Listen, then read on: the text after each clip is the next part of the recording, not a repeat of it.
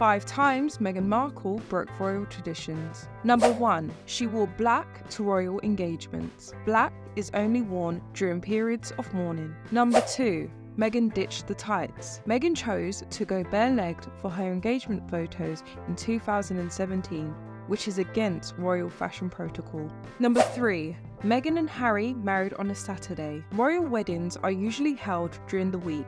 It is believed that this is done in a bid not to disrupt the church's scheduled hours of worship over the weekend. Number 4. Meghan skipped the hospital photo call. Meghan chose to celebrate the birth of Archie in 2019 privately. Finally, number 5. Archie's private christening and outfit. Meghan had a private christening with only 25 guests. She also swayed from wearing British labels as she donned a dress by French fashion house Dior.